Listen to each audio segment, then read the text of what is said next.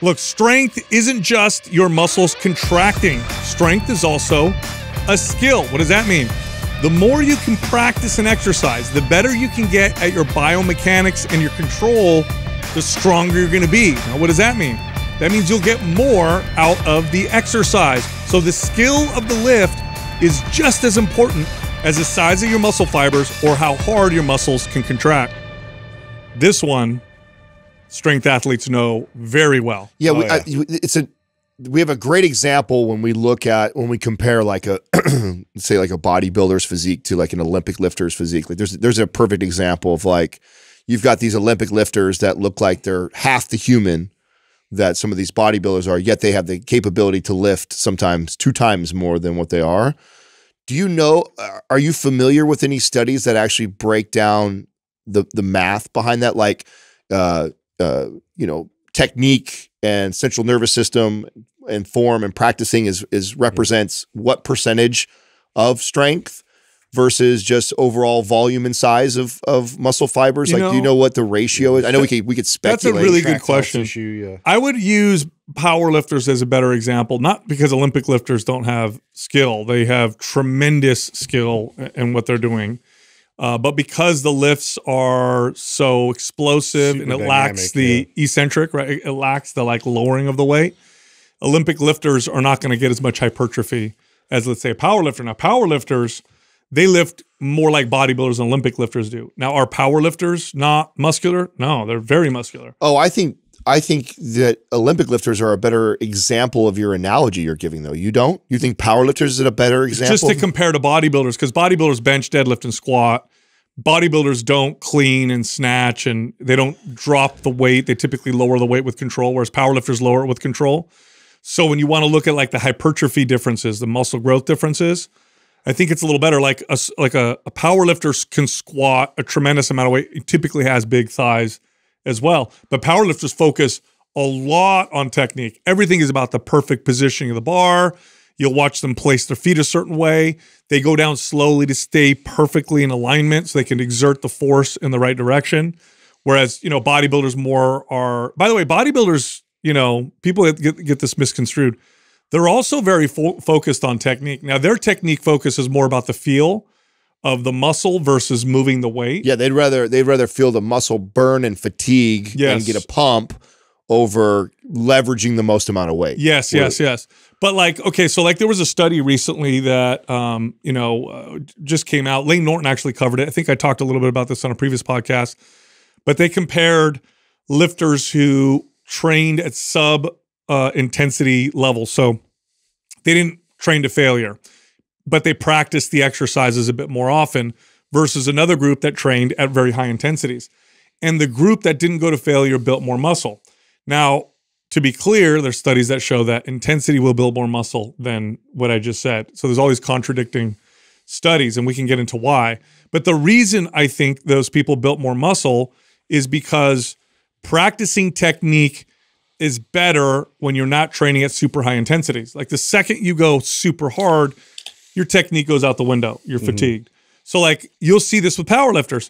They rarely will train with their max. They'll train at sub-max levels, and you'll watch them like try to really perfect the technique and skill of the lift. Now, for the average person, this matters because the better you can do a squat, the more you'll get out of it, right? The better you could bench, the more you'll get out of it. Yes. It's the hard wiring sort of process to that. And that's why, you know, technique does matter so much, you know, regardless of what you're doing. Even if you go through a stint of it, just to get your body to use that as like its operating system. This is how we move the weight. This is how we perform the exercise. So it's not, when you're under a state of fatigue, you're not just reverting to by any means necessary posturally to be able to muscle it up. There's a bit of a caveat to that though, because when I do an exercise like a bench press, squat is like this, even deadlift to an extent is like this. I need enough weight that it helps me have to focus on bracing all over. Yeah. That it's like, so like when I warm up for a squat, just doing the bar is a waste of time almost because it's such light weight that it doesn't force me to intrinsically brace my core and be rigid. And so it just feels flimsy when you're warming up. So there is like you want to have enough intensity that it forces you to brace really well, stay rigid, stay tight, but not so much weight that it fatigues the muscle and you didn't get good practice from it, right? No, I understand 100%. Yeah. And again, if we go back to studies on strength training, you can find studies that show that low reps build more muscle than high reps, and you'll find other studies that show high reps builds more muscle. You'll find some that show multiple sets does better than single sets. Then you'll find other studies that show single sets to failure do better. You'll see time under tension it works better, but then you'll see like, you know, studies that show that explosive movements or faster pace builds. And so it's like all these contradicting studies. Yeah. The point I want to make with this is there isn't a single strength training controlled study that's 3 years long or even a year long. They're all 8 weeks, 12 weeks, 16 weeks at most.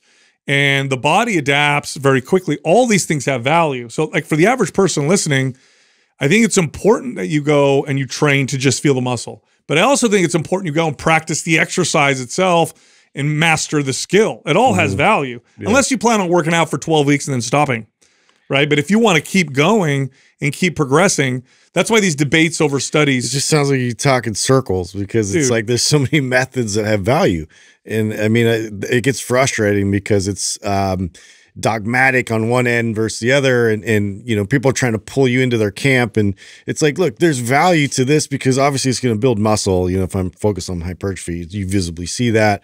You know, if I'm just working on my central nervous system, I'm going to build strength, which in fact also builds muscle. And there's so many methods in between, acute variables you can mess and tweak with. And so it just becomes this like, what are we doing? Like, are we just gonna sit here and debate like these like valid methods? And nothing works at the same time. Yeah, yeah. You just have to rotate them around. Now it's all within reason, right? Because there's things outside the realm of what's going to help. But like, it would be like, you know, and this is much more clear. But it would be like a study showing like, hey, if you improve airflow on an engine, it gets more horsepower. And then someone else is like, well, actually, if you change the gear ratios, that makes it go faster. And then this other person's like, well, you know, if you make just the engine bigger, if you just have the right time, you got everybody competing, right? And when everybody needs to say, like, actually, this all works together. Yeah. And there's a way to piece this all together, which is the most important thing. Well, like, and then, okay, a great analogy, because then there's the other thing, too, that has to be factored in is, like, what is going to give you the greatest bang for your buck? Yes. Because then there's the other part of what we do in our space, which is we split hairs over some things that don't matter much. We tend to get hung up on, oh, this is what really, this is also kind of how I feel. And I know I'm going to get some flack for this because I know there's a camp around the intensity thing of like having to go training to failure all the time. Like because we've had studies that have come out to show the benefits of training to failure that I don't disagree with. They're there. That is something that you should do all the time. And in fact, it's like, yeah, there's tremendous value for building muscle with utilizing a tool like training to failure. But more often than not, people abuse it. And my analogy, staying in the same vein as you are with the car, it's like nitrous for your car. And it's like, yes, it does give you extra horsepower. Yes, but if you run around fucking blasting that all the time like that, you're gonna blow the engine. Or you don't have good suspension, or they can't handle that. You can't handle it. Exactly. You're just gonna spin in the dirt. So it's literally like training to failure is nitrous for your car. It can be used, it can be valuable, can help you win a race. It's gonna give you this. If you took a bunch of people that trained traditionally, that never lifted to failure, and you put them on a 4-week cycle of cutting their volume down down to a third and going to failure, they will all see rapid results. On the flip side, you take a bunch of people who've been lifting to failure at low volume for a long time, you put them in a 4-week study where you increase the volume by 3 times and drop everybody down 3-4 reps from failure, you will also see gains in those people. Yeah. That's the thing that we don't see in studies. What we never see in studies, what do they always say? College-aged males, trained or untrained. That's it. Yeah. You never see college-aged males who train and have been training for 6 months this way. Let's see how they respond now to this. Yeah. If we saw that, I could predict, unless something's like outlandish and crazy, I could predict with really good accuracy whether or not they're going to respond well. Like if you sent me a study and you said, here's 12 college-aged males, they've all been training like power lifters for the last 6 months. we're going to put them on a bodybuilding style routine. What do you think will happen? Or they're all going to get great gains. Or we Great never gains. carry the study out beyond 12 weeks. We do it in 12 weeks and basically a mesocycle, and that's it. We don't go, what happens when they train this way for a year and show the graph of, oh, here's the results. And then this is what happened after about 4 to 6 weeks. And then at the end of the year, here they are again. It's like that we don't show it that far. We use a study to prove a point that, oh, this way of training or this modality or this thing is valuable. I'll use us as an example. We actually had a caller recently who called, and we have people obviously call in, we answer questions. And this woman had followed MAPS Anabolic, and she had cycled through it over and over again for about a year, okay? We have a lot of people who listen to the show who start with MAPS Anabolic, who find it to be extremely effective. It blows their mind. And then they make the mistake of repeatedly running it over and over and over again and never moving outside of it, okay?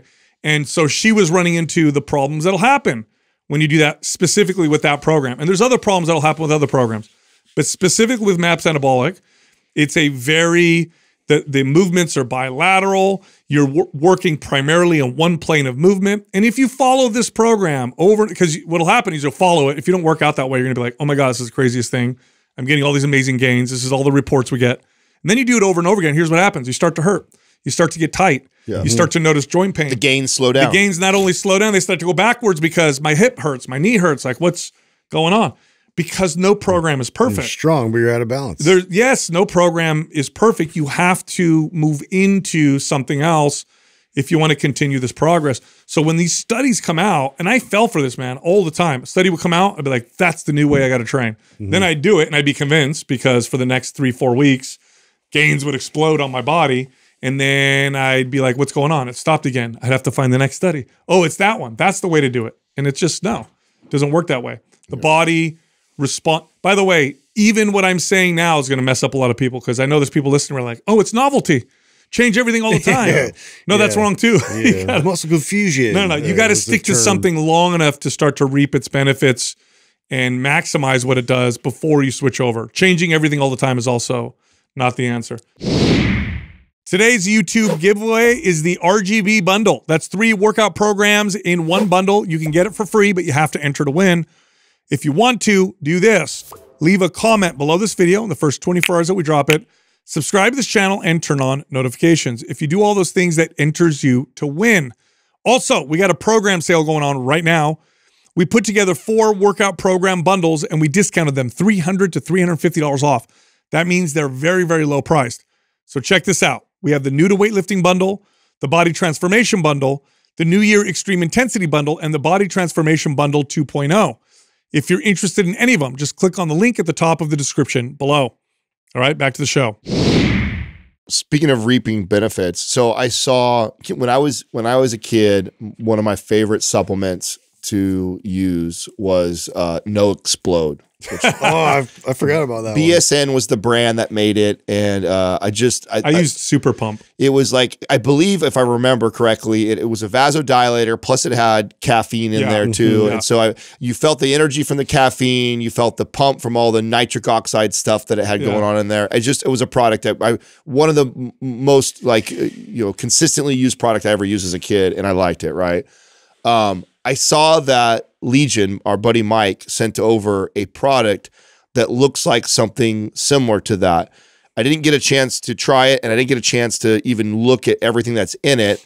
I saw you took one. Did you get a chance to try it, and what is in it in comparison to something like a product? So pre-workout, when they first started that whole market, the reason why they got so popular, there's 2 reasons. One, the marketing around some of the first pre-workouts was brilliant.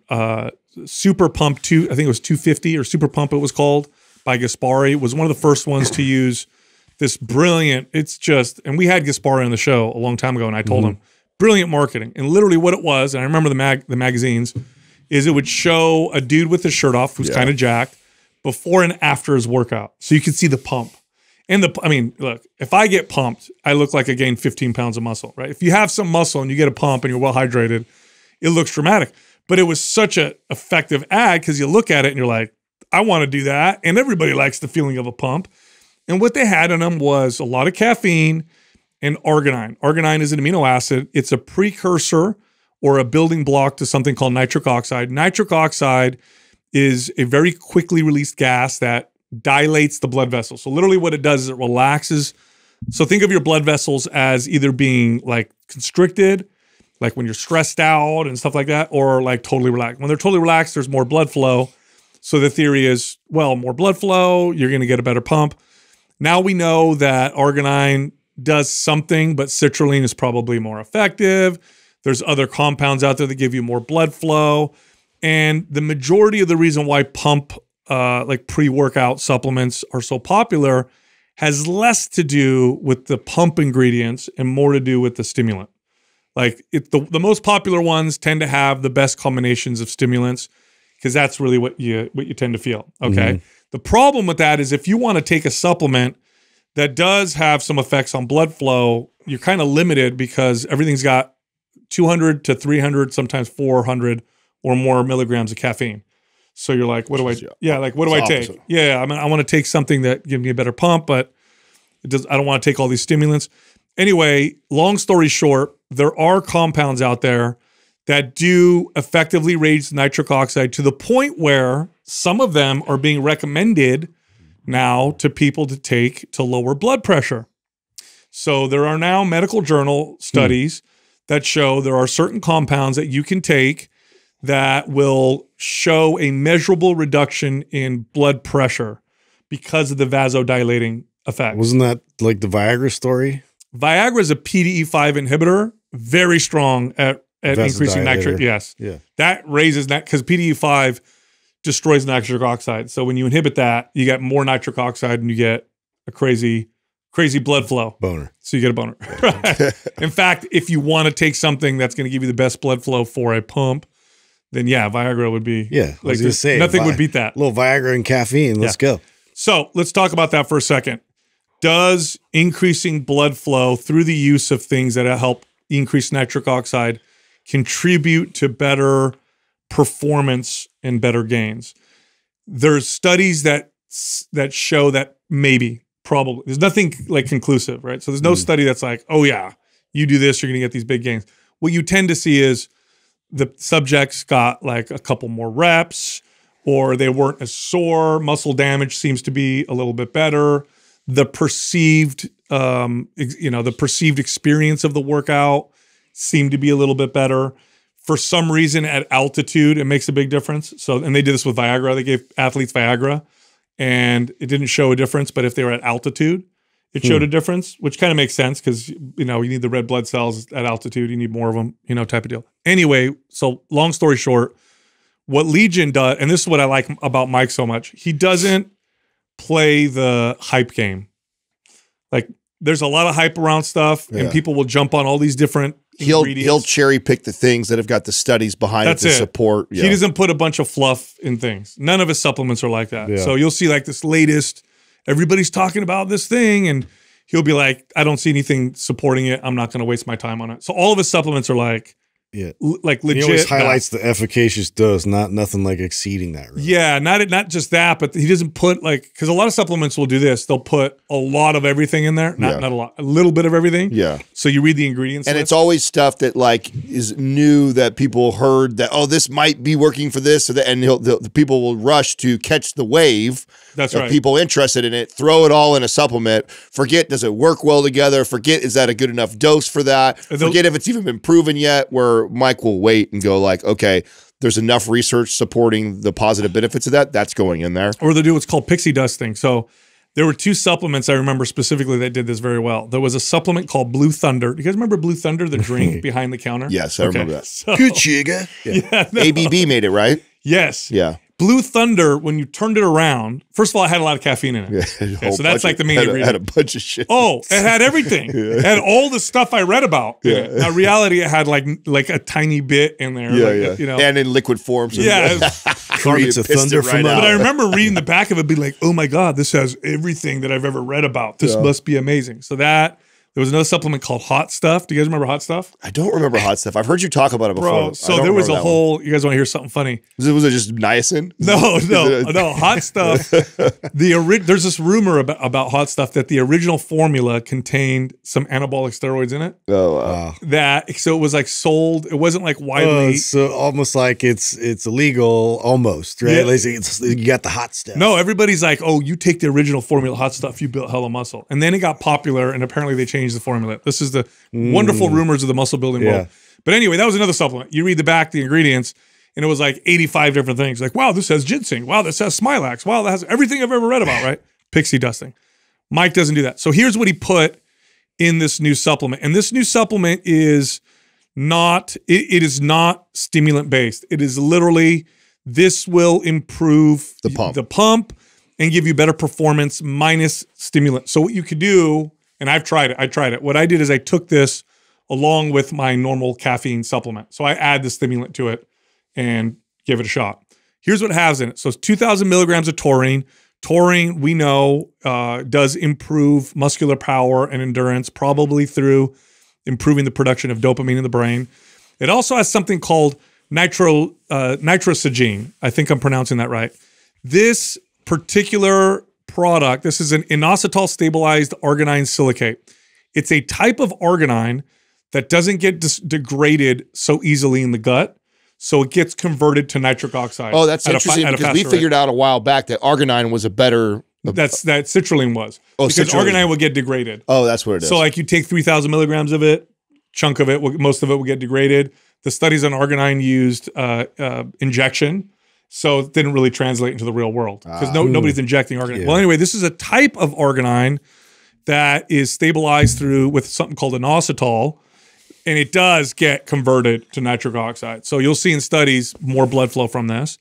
It also has something called hesperidine, which is good for blood flow, muscular endurance power, and then grapeseed extract. This one I've known about for a long time that increases blood flow. So it's a pretty awesome product. And I like it, especially for people who don't want stimulant or they want to drink coffee and they don't want a pre-workout because it's already got caffeine. Right, so right. They want to control their stimulant, right? They can add it to their stuff. It also, the way that I would use this is if you have, let's say you have Pulse as other pre-workout with caffeine in it, and you're like, what do I do with this? I'm already using Pulse. Use this a different time during the day. So you could take this not pre-workout on an empty stomach and you're just going to improve blood flow. Improving blood through with nitric oxide is healthy for you. And how do I know this? The studies on the most powerful nitric oxide boosters in the world, Viagra, show improvements in health. Yeah, so reduced heart attack. Wasn't Viagra originally earmarked for something else, wasn't it? For blood pressure. Yeah, so it wasn't even. So that was why they were targeting that in the first place. No, people came back from the study and they're like, "Well, seems to be a lowering of blood pressure. Massive Any heart side on. effects?" Yeah. The guys, well, I've heard snake venom too. Is like they're using that for blood pressure medications. Oh, isn't there a type of venom where the side effect of it is you get like an uncontrollable erection and then you die? I'm almost positive, Doug. Look it up. What? I just know one of my clients was messing with it because the beta blockers weren't doing him so well. And what an embarrassing way to die. Venom. Yeah. You know what I mean? You're with your friends. Oh, yeah. Like, what's wrong with John? Oh, he's playing, bro. Well, he's just messing with us. Yeah, he's messing with us, obviously. Obviously, he's happy right now. You know? Yeah. He seems to be fine. Yeah. Dude, speaking of, why Doug's looking that up to prove if that's true or not, you guys have to watch. By the way, I watched Justin, your sci-fi movie. I loved it. Okay. You think? It was good. It was very good. It was good. I wouldn't quite put it on Machina. Ex Machina? Well, that's a different. Yeah, that was like, that was really. Ex Machina. I'm actually upset I use that as a reference. It was good. Different. Hey, I'm glad you did because it got me to watch it. Katrina watched it, and actually getting Katrina to watch a sci-fi is like so tough. Yeah, and she watched it, and she agreed it was a better one. What I really enjoyed about it, and I think you kind of highlighted this part of it, was that most of the AI into the world, sci-fi movies is just the robots are killing all of us. It was the other side. Like they were the ones that were wanted sovereignty, right? They were like, I just want to survive, leave us alone. And the humans were like trying to abolish them. And that was kind of a cool twist to it, and very believable. Like you said, a lot of the technology and how they use it. It was well done. I would imagine in a real world where AI, which obviously would be far more intelligent than us, if AI really did exist and told us, hey, we just want to be left alone. Yeah. Just let us be over here. I don't think we would. If we knew that there was a super, like way more intelligent species of something that lived on the same planet, there's no way human fear would allow us to let them live. We'd be like, we got to figure something out. I mean, Katrina asked this question. She's like, you know, and I could see both. That's why this was done so well that you could see both sides. And I feel like I can argue both cases, right? They also, without ruining the whole thing, like you know, AI was trying to create something to protect itself, right? But in the same token, it's going to have to destroy something that we've created that was put in place to protect us. And so if we knew AI was creating something like that, and it's like a super weapon, like, and they're not human. Alarming for humans, but also. So you're right. Their fear would drive them. So why don't you think it got? I saw it only got like a 64 rating or whatever like that. I don't know. That's why I wanted to bring it up. And no one talked about it. Yeah, I was like, dude, this is such crap. Like, this is a great movie, and I wonder how many movies like that are out there that just get like these terrible reviews, and you're just like, what? This movie should have got way more attention and highlighted. Yeah. What does that say, Doug? It is, huh? Well, it's a spider that causes the erections. Oh. Yeah. So it's the banana spider in Brazil. Well, Banana spider. Yeah, which makes a lot of sense. Yeah. Yeah. So yeah, one of the most deadly spiders in the world is the banana spider, but they say they could potentially use that as a erectile dysfunction medication. So dude gets bit by it, and he's like with his wife, and he's dying. He's like, honey, one last time before I die. Use this. That's funny. Wow. Yeah, so that was good. I wanted to bring up, ooh, is that what it looks like? Yes. Disgusting. Ooh, that's creepy. Spiders creep me out, dude. What are you more afraid of, snakes or spiders? Spiders. Yeah, spiders all day. Big time, Snakes right? don't, Yeah, snakes. I lived with snakes, and I mean, I didn't like it, but And I feel like you could see them with it. coming.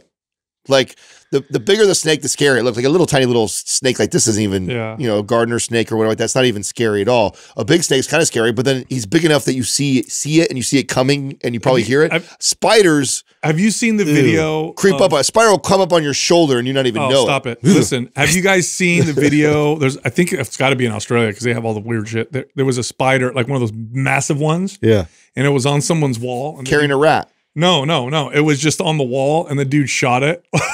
To kill it, he shot a hole in the wall. Yeah. Somebody sent in from Australia when we were talking last time we talked about this. They had sent in a clip of one carrying a rat up the wall. Yeah, I saw that. I mean that's scary shit. So how do you get rid of a spider that big? It was like this big. What do you do? I don't want to smash it. What do I do? No, with that? shovel, if you bro. smash it, it's You gonna gotta stay shovel that alive, dude. Yeah, you got to shovel that thing. Yeah.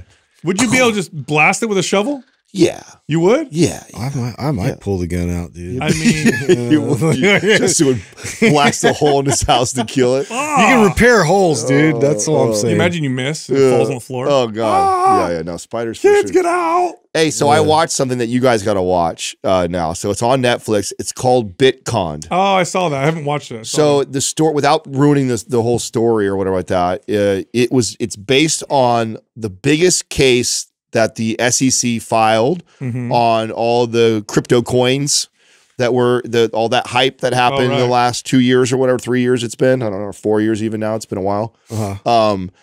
It was the first big case, and you get to hear from the FBI and SEC, like they were waiting. They were waiting, like they're like they knew all this rampant fraud was happening, but they wanted to find a case that was big enough they can make an example of, and it was the first big case they made an example of. And the story is crazy. I mean, the whole thing is crazy. How it ends is crazy. The time that the guys that did it, what they had to serve. He was facing like 170 years and stuff like that. Wow. So what ended up happening to him? He was with 20-year-old guys that were creating this thing. The part that I thought was crazy, that it's not really a spoiler, but at the end they start putting up like the statistics of like all this scams and so that. You know what percentage of these coins they say they have proven to be scams, that they say what percentage are? What? Oh no. Like 78%. What? Are you serious? Wow. That's nuts. nuts. Wow. That's nuts. That's terrible. That's wild to think that there's that much grifters that are out there right now. And you know what's crazy to me about this kind of stuff, like, I mean, enrages the shit out of me, is that, and I'm not saying it's good that people are creating fake coins and whatever, or stealing, you know, with them. But you get a kid like that, he did a, you know, big scam, right? Hundreds, they're going to charge him and put him in jail potentially for 100+ years. Then you get perverts that touch kids or do, and they don't go to jail. Yeah. They It's get all in the public's face. They don't go to jail at all. Or if they do, it's nothing. Yeah. I don't understand that. Where the fuck are our values? I don't get that shit. No reckoning. If you counterfeit money, you're fucked. According to our laws, Well, I you mean, are screwed. I mean, Yeah, we're setting a pretty. You weak heard precedent. a kid. You heard a kid. You could get away with not even going to jail. The government's the biggest mafia, the biggest gangsters in the world is the government, and you fuck with their money. That's what I mean. You fuck with somebody else. Well, that's a slap on the wrist, or well, you know what I'm saying? Like that's in their eyes, their world. You fuck with the mafia's money, and so that you're gonna get it. Yep. That's the same thing. I mean, Well, with it the shows you the disconnect of value. it is. It's just the truth. I mean, I'm not saying it shouldn't we be can illegal. I'm not saying they we shouldn't can go to hurt jail. each other all we want, but you come after their money or what they believe to be their money. I'm sorry, dude. My values are you hurt a kid. I mean, that's the worst thing we're all you can do. we're all in agreement on that. But when we're ran or our rules are made up by I know by a governing body, and they decide what those rules are going to look like, and the penalties are. This is when I can make the case for like a vigilante, like superhero or something. You know what I mean? Like I'm cool with that. There's a weird guy going around killing, people that hurt kids. But, oh, that's weird. Yeah. Hey, speaking of that, I did not have this plan, so I didn't write it down, but I'll look at it. There's a fitness guy, okay? And I just found him recently. I started following him. So, and I'm always hesitant to shout somebody out that I don't know a lot about yet, but I'll at least share that I started following and it intrigued me by his content. He's got a kind of Lane Norton-esque as far as like the going after people and so that, but he goes after all these fake and fitness influencers that Photoshop their photos and do all these things. What I thought was really cool, but he also goes after pedophiles, and he sets them up. Oh wow! So how does he mix that in with fitness? That seems like a weird combination. So I don't know enough about him, his history, and how that got intertwined. Hand. Yeah, but he has found this, and what he does a lot of times is like he donates a lot of the money and proceeds as he get to helping all this. So it's kind of cool what he does, helping kids, and like, so I like what I've seen so far. I think his Instagram is Goob, Goob, or _Goob. Maybe Andrew, someone could look it up while how we're did talking. He go after him? So the ones that the Instagram ones are the Photoshopping ones are basic, right? I mean, that's like as simple as like there's this big influencer. Chris Hansen, is that his name? Where he shows up and he's just like, you're going to want to sit down. Yeah. But what does the guy always so say? it's I was here to protect them. Doug, it's Goob _ there he is right there. And so he'll find, and what he does is he basically puts them out there. So he'll find these predators. You see, look, it says exposing predators, right? And he'll do a whole thing, and he'll put their shit on blast. This is where they work. This is where they live. This is their full name. Like, yes, like that. It's kind of cool what he does. And I found him through our other friend Chris Nagibi, and started paying. There's one right there, right? There's the tattoo artist guy right there exposing predators. So yeah, his whole page is like around exposing predators or exposing fitness frauds and people that are scamming people online. Huh. And he does it in a pretty cool way. He's also like, again, really big on like for Christmas, he did this huge toy drive. I think he drove like $30,000 worth of toys for kids and stuff like that. So I like what I see so far. Just literally found what I found, and he's strong. He's a strong buff dude. Oh, well, good. Yeah, good. You need to be. He lifts weights. There's these weird how he intertwined those, but it's cool. I know it's a weird combination. You know what? I'm sure. And maybe he'll hear this. I'm sure it'll get back to him. And then maybe we'll talk. I'll find out his story. I don't know his full story of what made him go this direction. I'm guessing. So I've got two passions: lifting weights and killing pedophiles. Destroying pedophiles. Well, I wasn't thinking about this until you brought up the vigilante thing, and I'm like, this kind of reminds me of that. You know what I'm saying? Like he has, like this dude just has this mission to go just fuck with all these pedophiles. I'm here for it. Have you guys seen these guys online that will one of those head count? You know. Yeah. There's these guys online that will. You know how you get like these telemarketers that are just fraudsters, and they'll try to talk you into giving you control of their laptop, or they'll lie to you. I'm about this warranty, and then they'll steal your money or whatever. There's this guy who's like a master hacker, and he plays along. I don't know what his name is. We got to find him. He plays along, and then he gets control of the desktop of these callers who are like in India or in other countries, and then he tells them who they are. He watches them through their camera. He shuts down the whole operation. Wasn't that on that documentary that we were all watching last year? Oh, yeah, on HBO. Yeah, that was the one, the telemarketer one. Yeah, the telemarketing ones. Oh, I haven't seen that. Oh, bro, how did you not finish that? Yeah, I watched that. There's a guy on there that does that. The way they panic. Oh, he gets on the phone. Those are amazing, and everybody's just scrambling like a bunch of cockroaches. Like they're onto us. I love it. Hey, speaking of scrambling. So this may be a little late, but we got to bring this up because it's one of the weirdest social media stories that I've seen in a long time. The Miami Mall incident.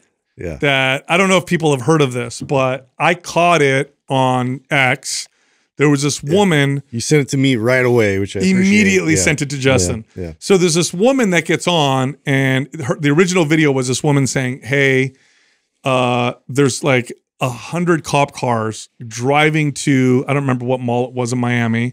The original report was that there were teenagers fighting each other with sticks like and fireworks. Some kind of gang-related like firework But she's display. like, why are there, and there's film of like hundreds of cop cars, just, it looked like hundreds, right? Rolling up. Cars rolling up. There was easily a couple hundred. No power, 20 miles in every direction from the mall. So all power cut out, all internet cut out. The airport shut down. So there was no communication whatsoever. And the weird part is zero film from inside this mall. And then the report started to come out. People, and they kept getting taken down, but people were writing about it. Yeah. There's these 8 to 10 foot tall creatures or beings, and people were shooting at them with their sidearms, and they would pop in and out of existence, and like all this weird. So you guys brought this up last week. Yes. Has it evolved anymore? You just get a few more eyewitness testimonials starting to kind of come out and kind of like backing up what you're saying in terms of them popping in and out, and like it was really a weird like.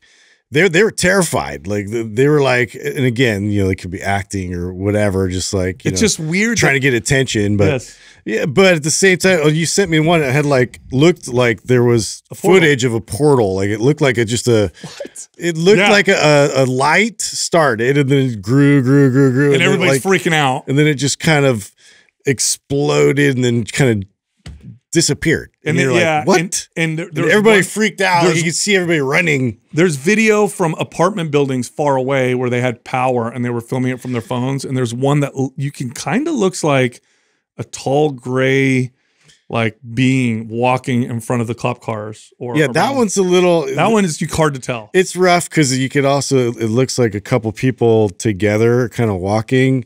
So it's like, is that a couple people or is that one thing that's really big in comparison to the cop cars? I don't know. Everything is super blurry, and it's just what's weird to me is all the power's out, no internet, and then the people who left the mall said that they had to show their phones to law enforcement, that their phones weren't working. They had to show them their photos before they could leave. So what's weird to me is regardless of what happened, you had tons of cop cars. They had black helicopters. Honestly, it was the attention it got from the authorities that made you be like, why all these cops? But like, literally, like they must have but no film sent every like cop station in the area there all at once. Yeah, and there's no film. Like you would think that there's something happening like this, Everybody's got a cell phone. Well, you would don't think you would see something. So you don't think that, okay, so easily if a bunch of teenagers were throwing fireworks and lighting off like that, could be, people could have thought it was gunshots, right? Inside there. And you don't think that if people thought there was active shooters in a mall, that it wouldn't attract every cop car within? That's the story. Yeah. That's the story. That's yeah. the story. That I just don't know why there's not a single, there's no film, nothing. Nobody has, like everybody in there has a cell phone. Almost everything that happens that's big, you see video. Yeah. So far, there's not even film of like kids doing fireworks. Nothing. That's kind of weird. Nothing at all. And like I said, all the power and the internet and the airport and helicopters and all that weird shit. So you get all the conspiracy theorist people, like this is like feeds right into their like, oh my God, yep, Project Bluebeam. I had this date written down already. I knew this was gonna happen, you guys. Finally, you're seeing it. You know, like we're opening them at the portal from hell. It's right here in front of you. I'm just like, oh great. Election year. I didn't want this to be true. Yeah, October surprise. Aliens are here. Oh my we God. can't elect a president anymore. Yeah, I don't know. I could very. Honestly, I'm still in like the camp of like there could be ways of you know, projecting images, of course, and doing things with like drones and all that to mess with your, you know, the public. So that's all on the table still. Yeah. I thought remember the story of the girl in the airplane? I thought that evolved recently. Didn't I hear something? Oh, the one who's like, it was. What did she say, Justin? Just so this they're not real, or what was she saying? Oh yeah, yeah. But something else just came out about her recently. Telling you, that one right there. Yeah. That motherfucker right there is not That's actually real. really good. That's Yeah, no, People did use digital like to try to break down her face and said it wasn't her. They're like, that's not matching. Yeah. We talked about that. I'm talking about like recent. That was really? There's a new one. Yeah. I Look There's her up. more? Yeah, there's something that I just saw. Again, I don't get sucked in as easily as you guys do with this stuff, so I saw it come across. And I'm If like, you want to stay asleep, Adam, live in a hole. wake up. Just keep your head in the sand. It's happening. You know what I'm saying? There's a war that's happening out there. We're in spiritual battle, you guys. I'm ready. I'm armed. What's more likely? Do you guys, or what camp are you in? That there's aliens from another planet, or it's interdimensional demons? Interdimensional demons. whoa. Easy. Fast answer then. It's an easy, Yeah. easy answer. Yeah. Yeah, I don't know if I believe in either one yet. I'm not sure I'm on board. I know people are gonna freak out. They're like, "What? We already have all this stuff." Which one would you rather have? I think it's more like. Would you be more like if it was an alien? Would you be more afraid, or if it was an interdimensional demon? Interdimensional demon sounds fucking really scary, bro. Really? Yeah, because I'd be way more scared of aliens. Really? Yeah, dude. Way more. Really? If there's a demon, you know for sure, like, oh, God's cool. He's got my back. If you're a demon, then we're good. Alien, do whatever he wants. Does he though? Or you let you know, yeah, but an alien, you might have a righteous death. We're an alien. We're Okay. If there's another species on another planet, we're an alien to them. So what? They're as likely. Yeah, but they got here.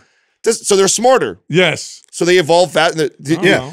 Yeah, They might anal probe. bro, a multi-dimensional demon sounds way worse. But I feel like I could pray that away. You know what I mean? You feel like you're You know what I'm that saying? way, I but feel like with an alien's like, what are you doing? Yeah, you got like the cross or something. No, Yeah. stay back. This works. listen, if there's aliens, they can get to us. They're smart enough already at that. I'm assuming Telepathy I know where to, like, we're at with weapons. Melt your mind. That means their weaponry has to be to our level or beyond. Way beyond. Yeah, And they have chosen not to destroy us. So to me, they would more likely be curious or like us than not like us. An interdimensional demon sounds like it's out to fucking kill me, or if it's a demon, its job is to bring me to Satan. That does not sound better than an alien. Am I alone in this, Doug? No, you're not alone. Okay, You're making a bit of logical sense. I'll be I honest. feel like if you're interdimensional as well, that you can just appear out of nowhere. Yeah, you have. That's can. scary. But I'm just saying, if I know for sure there's a demon, like I'm cool. I'm like, you ain't get, you can't. There's nothing. You can show up in my closet. I got I the told strong you guy guys in my my yeah, but an thing. alien. You don't I mean, I guess, aliens don't believe in God. I guess, interdimensional demon would also probably make you feel very confident that there's a God. That's what Yeah, I was saying. gonna say it's opposing gonna side. affirm your beliefs. So to right? affirm your beliefs, we're having an alien from another outer space. We'd still probably question gods. People still question. So maybe that part of it, like, well, it's demon might kill me, but at least I know where I'm going. Yeah, exactly. You know? So okay, Exactly. I get where you're coming from, but that's still what Ever since I was a kid, that was what I always said. Well, when I was a kid, we would watch scary stuff, and my cousins would be like, oh my God, there's spirits and demons. I'd be like, that wouldn't scare me. Bigfoot or aliens would scare the shit out of me because I'm pretty convinced they're the same thing. Huh? So yeah. Yeah. So I think that's what they saw. Interdimensional. So there was one guy that said that it was like they kept appearing and reappearing, and they looked like shadows, and you couldn't like people were shooting at them, and the bullets were going through. Yeah. Holograms. Yeah. Holograms. Yep. I think what's a more likely scenario with all, I can't speak for these, the Miami thing, but as far as like what's came out with the government and that there's these UFOs and all stuff like that, I think it's more likely ourselves that we have stuff that we have top secret and it gets leaked or the wrong people see drones. it. I mean, I think it's more like, drones. Or other governments. I think that there's more of that. Our government and including other governments for other countries are all so undercover and black ops. And what makes me think that is like, how long was it? The what was it, the Blackbird or whatever? Oh, yeah, the stealth bomber or whatever. Oh, yeah. No, it wasn't the stealth bomber. It was the Blackbird. It was a Blackbird. SR. I saw. Yeah, I mean, we had that a chart of every one of those advancements, and it is like that. There's a whole like progression of technology that you see, like that was secret, like 30 years, right? Revealed. It was like a. I think there's the even Blackbird, a latest one. Maybe you can look it up, Doug. Blackbird. I think it's SR-71. I think that was invented in the 70s. Yeah. Like early 70s. So like we were that far, but then we find out about the 90s. Yeah. So like there was one recently, I think it was on the Drinking Bros podcast, but they were talking about this plane that was so advanced and it literally defied all radar, all satellites, like everything. Like it was completely invisible. Like in terms of like anybody being able to tell whether or not. And I think the government allows these people to come forward with these stories and things like that because 1962, bro. Yes. Yeah, I mean, so they just withhold all this knowledge from the public. Yeah, when did we learn about the 90s? Right, it's like 30 years later. Yeah, dude. Like, hey, look what we got. So where do you? I mean, so if that's true. But they're getting it from interdimensional and by the demons. way, so that's I agree. Don't forget from interdimensional demons. That's where we got the technology. That's where they're getting all the information from. Come on, you guys. And okay, so based on that, Sal, and then you take, if you were to, I would love, there's probably some mathematician that could do this. If you factor in Moore's law to that, where we were with technology then, that was 30 years of being, we basically kept under wraps. Where are we at today? We should be exponentially further. Yeah. So based off of that, to me, it's more likely we've got the ability to do a lot of shit that a lot of people don't know about. And the way we keep everybody guessing or thinking it's aliens is by allowing some of this information to get leaked like this. Do you think that we've already hit singularity? Like AGI? We could. I wouldn't be surprised. Why would they announce it to the public? They wouldn't. They wouldn't. They wouldn't announce it to anybody. No. They would just let it work in a clandestine way. Right. Right? Like our leaders are just whatever. They're just hanging out. They're not running shit. No. I don't think for a second elected officials are running anything and know all the stuff. No way. Yeah, I don't think this is unelected. These are they're not George I think Bush. everybody's following algorithms now. These are bureaucracies that they were built during especially during the Cold War. People need to understand, like the Cold War was a big threat that the world was going to end. That was a real threat. So it was like, hey, let's fund these agencies, let's build them, and let's make them operate outside of the realm of the public, outside of the realm of elected officials.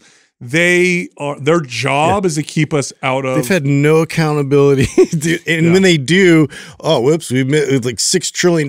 Just like whoops. That's the other thing when like trillions of dollars go disappearing from the Pentagon. I mean, that's not like losing a couple $100. Who's gonna go get it? like who's gonna keep funding that? Yeah, you know, like it's just absurdity to me. But you know, the question you might. Did you find a picture of what $1 trillion would look like in $100 bills? Like, I think it's. I think somebody sent that. Oh, really? Yeah, I saw that. It's like I mean, so much money. You can't just lose trillions of dollars. A whole city. And then your question is, how do they get these elected officials to do what they want? Epstein Island. That's what happens. You got Epstein Island. Boom. We're connecting dots right now. Okay, I'm aligned with that too. Like that to me sounds. Did you know? Which is why too. So I mean I can't wrap my brain around. I said this off air the other day to you guys when it's like, what how many times did Clinton go to the 30 something? I haven't been anywhere. I haven't been anywhere 30 something times. You're right. Yeah. Think like even LA. And I haven't been to any of your houses 38 times. I haven't been anywhere 30 something times. So the fact that this president and these people flew there that many times is fucking weird. Bananas. Yeah. Weird. Yeah. Did you know that Ghislaine Maxwell, right, the girl that now she's in jail or whatever, that, you know, was with Jeffrey Epstein? Did you know who her dad was? Yeah, he was. He worked for the Mossad. He was. Doug, look up Ghislaine Maxwell's father. Wait, where's $1 trillion? There's $1 trillion right there. Oh my god, It's like a city block. That's so much, bro, and it's stacked to be as high as like I know. I know. And Doug, there's never getting 20 it back. trillion. God, right there. bro, go back to that. Put that into perspective. There's people that have that much wealth. That's like what? insane. Okay, what are they spending that money on? Did you just say they missed UFOs? out $6 trillion? How do you spend $6 trillion? Yeah, you build some badass crazy shit, dude. Crazy. You So, just- what's the most expensive fighter Nobody jet cost? thinks about that stuff, and it drives me crazy. No, I think it's It's close. 100 million. Yeah, 100 millions. Okay. Yeah, it's 100 millions. So yeah, so imagine if the most expensive fighter jet is that. Imagine the one that can travel in time and shit. How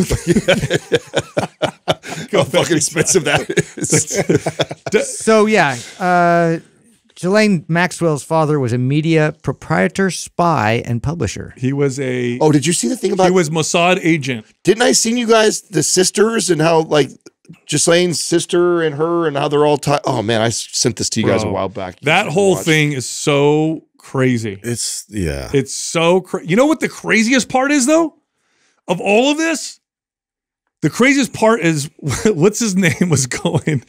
Who's the physicist in the wheelchair? Stephen Hawking. Oh, Stephen Hawking. He went to the island a bunch of times. Oh my god, the internet's What? been so crazy with him and the memes. Like I die every day. I wake up. That's the one thing I look forward to is like the memes about Stephen Hawking. There's one, I don't know what movie it's from, but it's like it's all Stephen Hawking arriving at Epstein Island, and it's a guy in a wheelchair like crashing through a window. Yeah. Like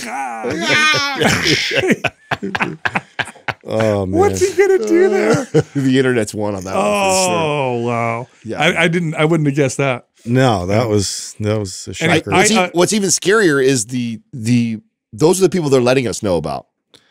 Like how crazy is that? I know. Mm-hmm. Like if that's who you get to know, it's like, well, what does that mean? And we don't get to know. Like that's I don't know. Man. There's some people were actually already taken off. They said we can't release this. Oh yeah. Why? Who could it be that we can't know? Yeah, if there's ex-presidents on there, like who? I don't know. Weird. Yeah. Weird. I saw Oprah was on that list too, huh? Oprah? Yeah, she's on the list. Oh, You know what bummed me out was Charles Barkley was on there. Oh, was Barkley on there Yeah, too? that bummed me out. Yeah.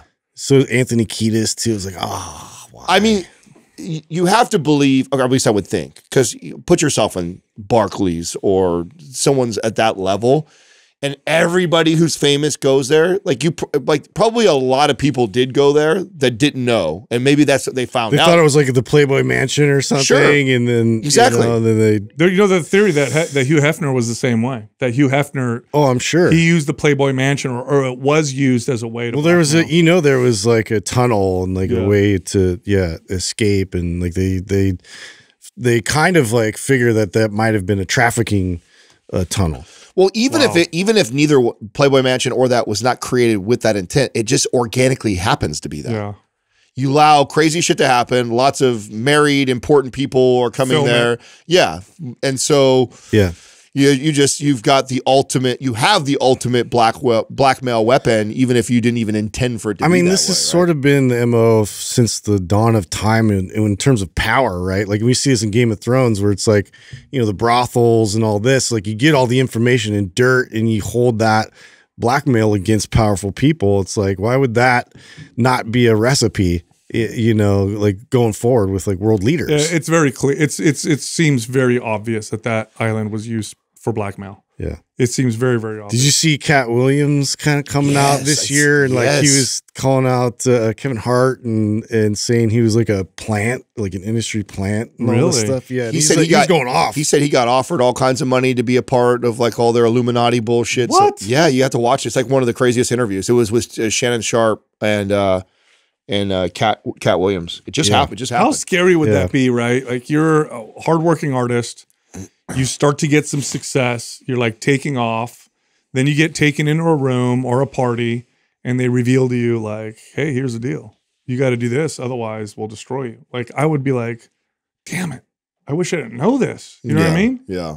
God damn, what am I going to do? Do you think it's like that?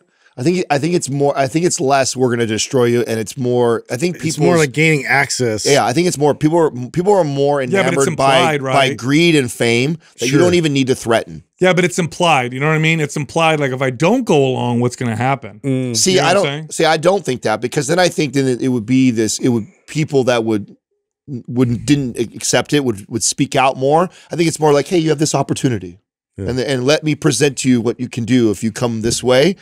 And if you don't, you don't. And then they don't care that you don't. Yeah. They're just looking for more people to join their side. But you know what I mean? It would be implied like, oh, great, now I'm not going to get no movie deals. Now I'm not going to get any record label. Well, you know? I don't know. Hey, I wanted to ask you, you said you got off the phone with Organifi and they were talking about shilajit. Big Drew. Yeah. Yeah, they've been, so we were talking about. I knew it would crush. I knew. Yeah, we were supposed to do like a photo shoot with the product and stuff like that. Sold like, out. One, it gets here, it's gone here as soon as we get it. And so I said, could you send me more boxes? He's like, we're sold out over here right now. It's like it's moved almost faster than any product they've ever done before. Wow, that's crazy. Well, I told you guys when I saw it, and I saw that it was legit. I had brought oh God, it must have been 3-4 years ago. I brought up legit.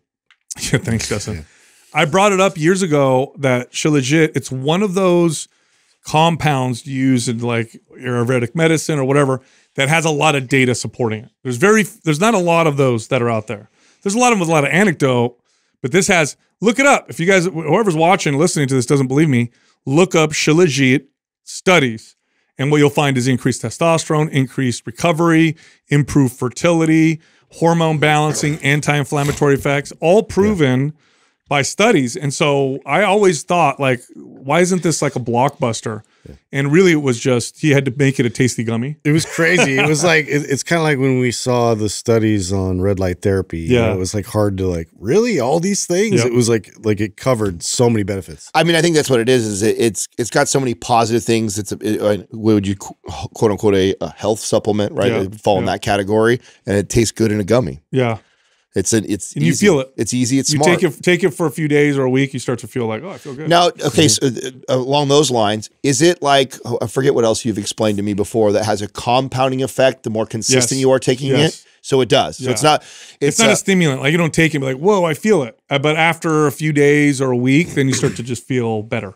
Kind of like a supplement like ashwagandha, where you start to notice it after you take it somewhat consistently. Now that's considered an adaptogen. Is this considered? I would put it in the category actually of adaptogen. I don't know if you could classify it as one, but I would say it feels like one. Okay. In terms of its effects. Yeah. Anyway, I gotta I'm gonna do a little confession here because I brought it up on air and because I want to stay as authentic as possible and I want to not continue down this path or whatever. I told everybody I was gonna try and go off cannabis and kratom. And I had a failure this weekend. Oh. Yeah. So I mean, take a step depends back. On how you look at it. It's not necessarily a failure. It was a failure. Was it? Yeah, it was a failure. Did you, I mean, was it smoking? Was it weed? No, it was a vape. So Jessica and the kids went out of town. I was alone, which I don't like to be anyway. I hate being alone, which is a whole nother story. And I made sure there was none in the house, right? So none in the house, make sure there's none in the house. And I went through the closet and I found the old volcano and there was some left in there and I had some. And then by that point, once you go that point, then you're like, well, I might as well keep going. Yeah. And I so then I took all the other drugs. So then I ordered all the so then I ordered some more. It's it's a shitty feeling, man. I know what this I get this it's all psychological, right? But it's such a weird psychological battle, dude. I'm really I'm glad you brought it up. It's really weird to admit too, because it's like, why can't I just but okay, so I go back and forth on like breaks that I would say I take because I had stopped smoking I don't know how many months ago it was when I shared that on the podcast. Since then I've smoked. Right. But I don't beat myself up like I failed. Right. Like, I had the intention of like, oh, I want to stop and I don't want to, and let's see if I don't have to at all or whatever. And that was kind of my attitude, was like, I really don't want to do this. I shared the story about Max, and so that really hit home for me that I'm like, I don't want my son to have that smell around the house. Yeah. I don't want to, and I want to have the marijuana conversation when he's a teenager, not when he's fucking 8. Mm-hmm. You know what I'm saying? So that was what really motivated me to go that direction. Now, since then, I've had a handful of times for sure that I have, And there's some things that I really like. I still love about it, you know, and I admit that, and I know that. And so where I'm at now, I think I have a better balance around where I was. I think I was out of balance. That was enough for me to kind of wake me up and say, hey, I'm going to stop doing this. I've now done that. But I don't have this like I failed on myself. Do you beat yourself up? Like, yeah, I do, and I know that's a terrible strategy, because that can lead that just leads to more rebellion. Yeah, just like we teach people with fat loss. 100%. Yeah. So I know. I mean, I know what's happening. It's hard to stop that process. But I say I failed because I haven't proven to myself yet that I can just have nothing for long enough.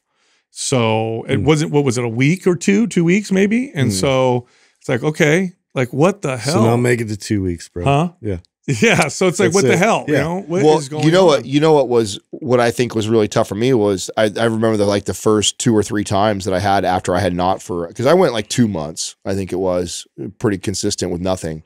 And when I reintroduced it, I had some of the best nights of sleep I had in months. And that was like the really selling, like, oh God, I freaking, you know, I don't want to need it, which I've proven to myself I can do that. But then it was like, boy, it's a useful tool for me. It's especially, I recognize when we got a lot of stuff going on. Yeah. If I got a lot of stuff going on my plate and I'm like super here, coming down at night for me sometimes is really, it was tough. the perfect storm for me. I was home without anybody. I felt I was coming down with something. So I had like I was mildly ill, which makes me depressed anyway. I don't like to be alone anyway.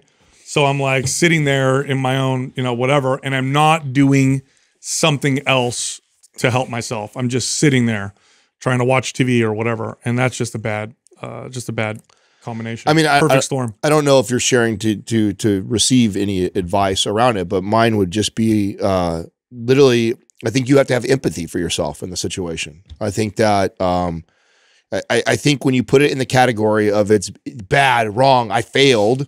Again, it creates that same relation. Yeah, I don't have that. Yeah, yeah. So it's 100% what I'm trying to work on. Yeah, and I think it's just, hey, I still have that now where I'm like, again, I'm like, hey, I still stand by what I said originally with, you know, pulling off of it is like I don't, you know, so I'm very cautious now about like, oh, if I go, it's outside, and it's like, I get the self shame that people go through when they're trying to fix their diet. Totally, I get that. Same thing. And it's self defeating.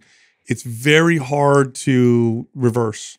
So I get that. That's what I'm working on right now. It's like, okay, how do I get myself out of that loop where if I take a step back, it's not like, you know, I'm going to beat myself up for it for a week. You know what I'm saying? Yeah. So the self-awareness that you have around you guys it. can hug me or something. You know, no. Fuck that. No. FaceTime me. Totally joking. You gotta break the tension. What was I talking? There was something.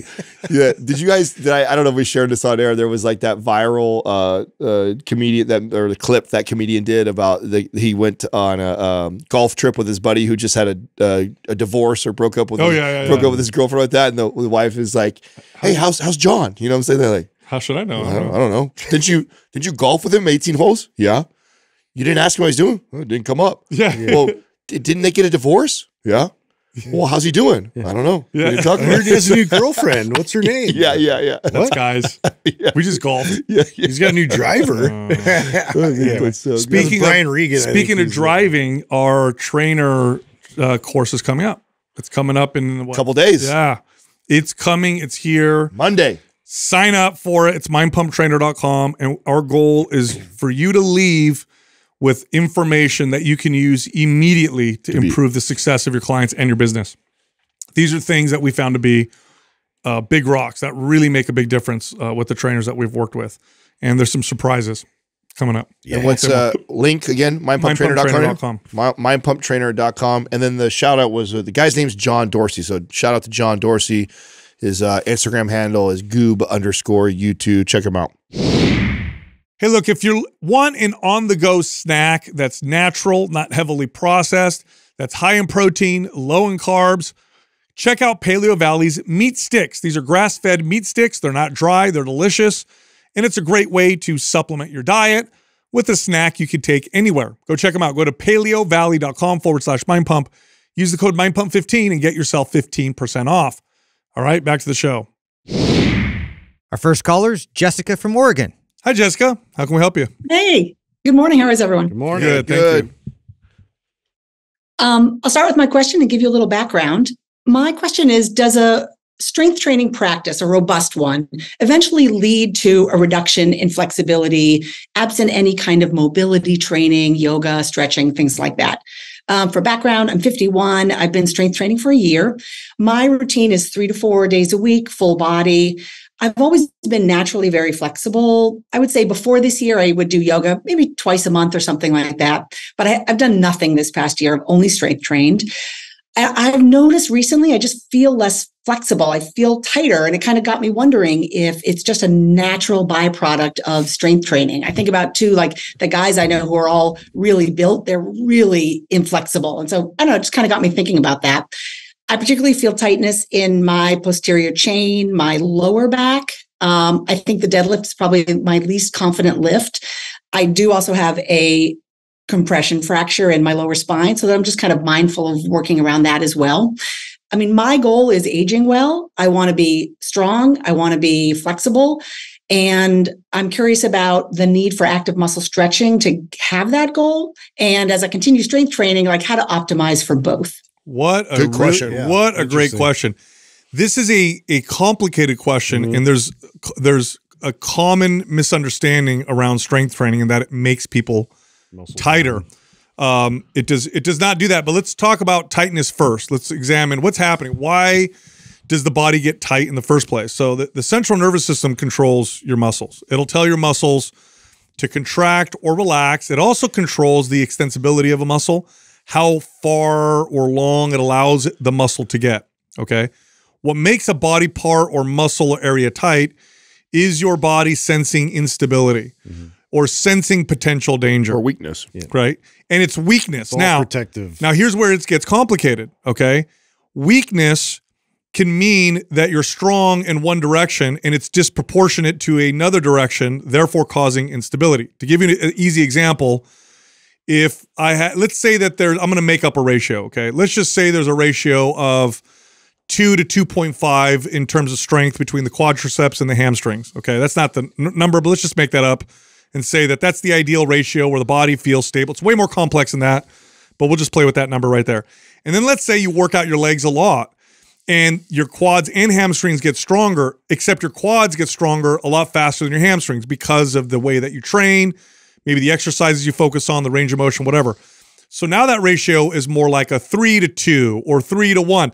Even though both of them got stronger, the ratio of strength now moves into a range where your body feels unstable. And you see this with sprinters, for example. Hamstring pulls are common in sprinters. Hamstrings on sprinters are way stronger than the average person.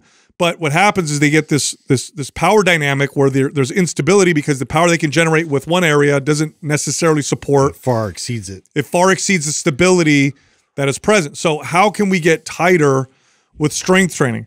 Well, if you've done a lot of the same exercises over and over again, you're not training in different ranges of motion or different planes of movement, you're getting really strong in particular ways, but the stability that's there to support it and the other ranges of motion and the other planes of movement aren't necessarily keeping up. And so what happens is your body starts to limit your range of motion and your movement to keep you in what it considers to be safe. So a bodybuilder who builds lots of muscle with the same, 20 exercises all the time goes to throw a baseball and his stabilizer muscles and his rotator cuff, right, his infraspinatus, supraspinatus, whatever, they can't support the throw. It'll limit his speed, or he'll overcome it, throw hard, and tear his rotator cuff, or twist in the back seat to get something and hurt his low back. And he's like, what the heck? That doesn't make any sense. I thought I was so strong.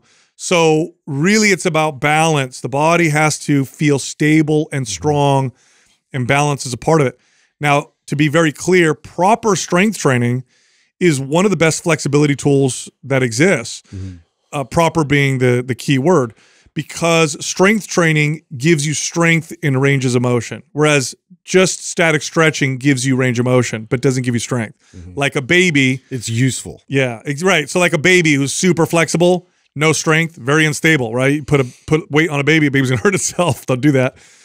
So that's what's happening. So it's more complex. So I would look at your workout, identify where the tightness is, And what's probably happening is you have either lateral stability issues or rotational weakness, or your range of motion has been the same, and you're just continuing to add weight without maybe going lateral and rotation are the most common. That's the most common. Yeah. Lateral, rotation, and then like shortened range of motion on things like squats. Yes. Yeah. I'd say those are probably the three most big culprits. Yeah, most common with clients is we neglect the lateral movement, we neglect rotational movements, or we neglect full range of motion and movements like the squat, the overhead press, and things like that tend to cause the same issue. Totally. So to give you like another example, years ago I trained a high-level baseball player in high school. Was actually going to get he was going to go to a D1 college. He threw incredible speed. He'd never done any other sport than baseball, never did his strength training, just played baseball his whole life. His stepfather hired me to train him. The imbalance between his right and left side were incredible. His body started to develop in that direction.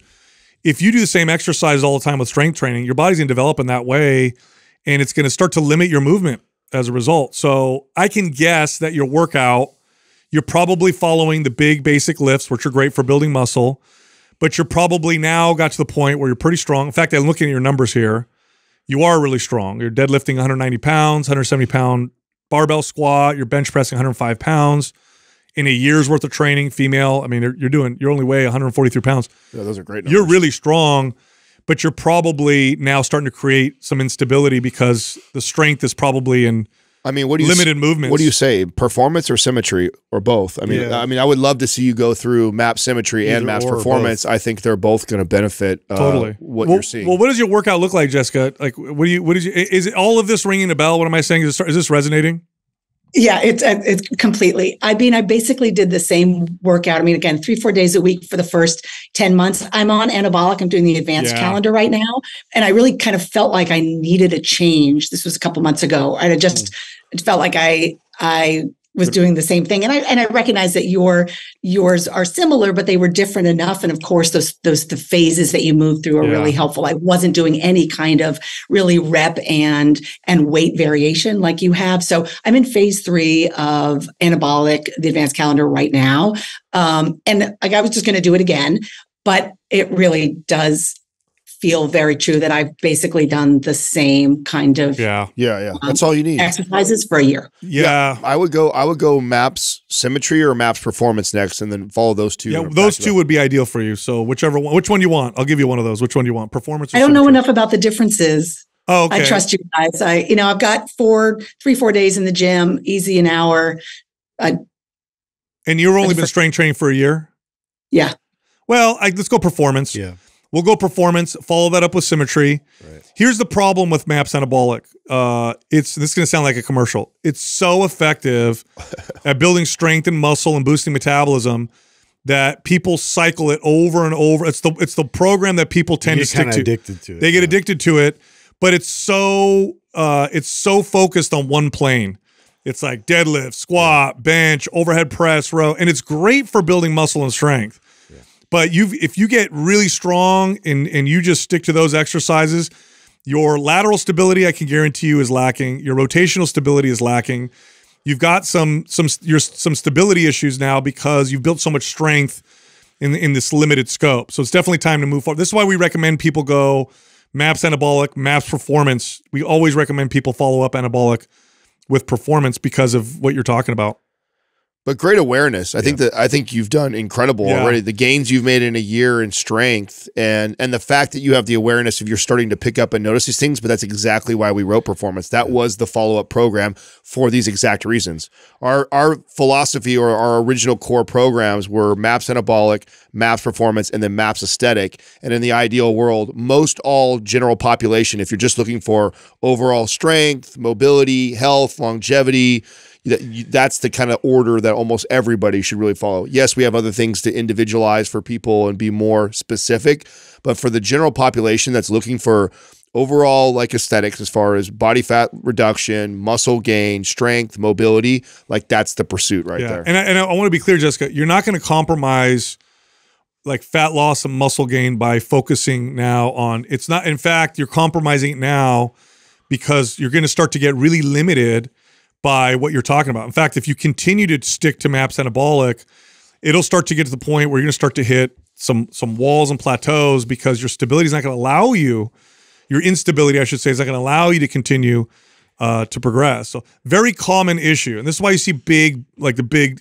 bros in the gym and they look so tight. That's exactly what's happening with them is they look at a program like Mass Performance. They're really strong in one direction. Yeah. They're like, I'm not going to do all, mobilities. Like who cares or whatever. By the way, if you did a bunch of static stretching to offset this, you would be doing the wrong thing. Yeah. So I'm glad you got here on it. Yeah. Cause the static stretching would temporarily alleviate some of the issues, but it wouldn't fix the root cause. So. Yeah. Okay, that's super helpful. Sure. I mean, do you have objection to sort of off-day yoga once or twice a week? I mean, no, that's yoga's not really about the stretching piece. That's just more. No, that would complement that. Yeah. The mistake that I think Sal's alluding to is that what people do is they get freak out, they stop the weight training, and then they go over to just doing yoga, and that would be a big mistake. But to add yoga into like Mass Performance, what a great compliment. In fact, what you're going to find, I mean, I'm looking forward to you running Performance, especially since you like yoga. Like you'll see what our mobility days are. It's like active yoga. Yeah. So you're moving through these kind of yoga like poses, and those are your every other day. So you have strength training days like Anabolic has laid out, foundational days, and then every other day are what we call mobility days, which you're going to find are similar to the feeling that you get when you do your yoga. Okay. Yeah. I'm excited. Thanks so much. That's great. I really appreciate that. Yeah, you got it. I appreciate your question a lot. Yeah, circle back with us. I'd love to hear how it goes after you go through the program. Okay, thanks so much. I'll let you know. Hey, I want to do a quick shout out to Rob Reed. He's one of your coaches and consultants. Yeah, he's in Kentucky, I think. I'd sent a question in about the difference in a couple of other programs, and he came back with offering a 30-minute assessment, and he was great. I kind of was going high on right on a couple of things, and he straightened me out, and just wanted to do a shout out for him. Yeah, Rob's a great guy. Rob, all right. Great job, Rob. Thank you so much. Thank you, Jessica. All right, thanks a lot. Take care. You got it. I appreciate that question because it allows us to go in and break down exactly what's happening because that stupid myth continues to exist and it's reinforced by what people observe. Podcast. Well, the reason why it's reinforced is because there is some truth in it. That's right. Yeah. That's what I mean. It's like, I do feel tighter, Well, yeah, you get really strong in that one direction. You just have to make sure you incorporate all these other moves so that way too you can counterbalance that imbalance. I mean, great awareness on her part to do this, but then also a reminder to the audience that's, maybe came on board in just the last 6 months or a year and haven't heard the evolution of the MAPS programs. But when we wrote them with that intent. It's like, I don't care what your pursuit is. Most all people in the ideal world, if you were to hire us as trainers, we would run you through that order. So one way or another, or some way or another, we would run you through that type of a protocol.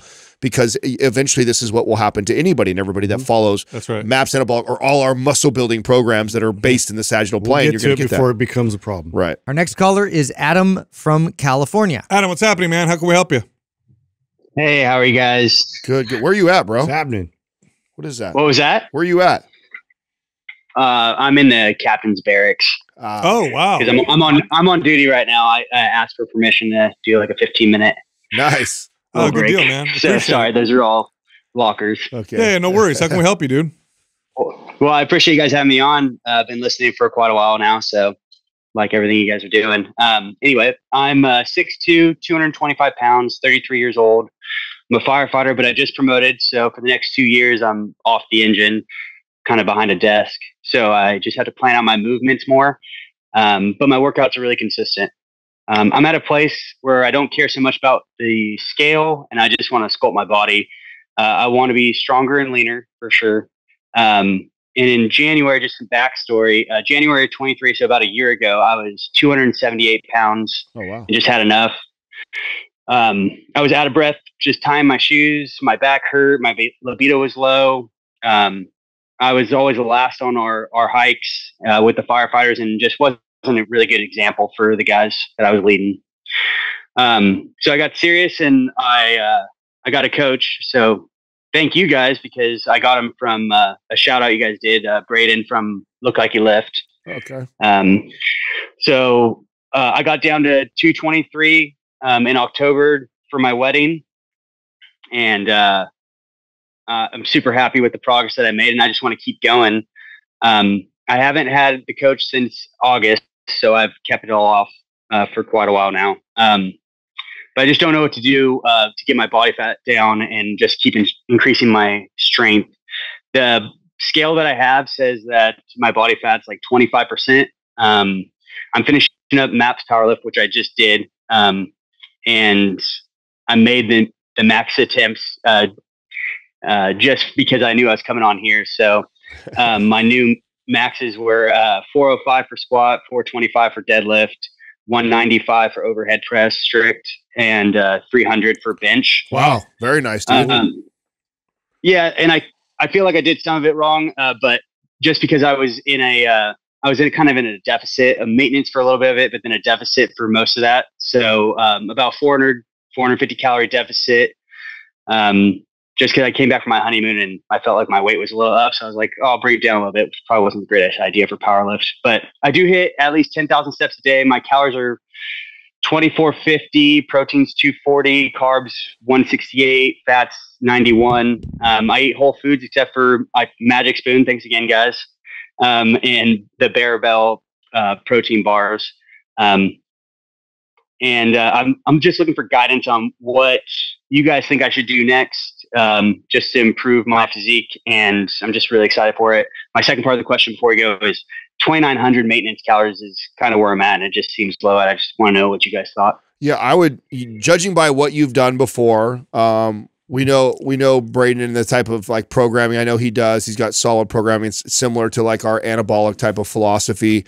It sounds like you would do really well in a slight calorie surplus and a different type of a program. Like let's say performance or strong, or like a program that is less traditional lifting, and go that direction with a calorie surplus. I think it would serve you really well right now. Yeah. Are you like, because powerlift is a great program. Are you really stuck on like bench, deadlift, and squat, or like how different can we take you?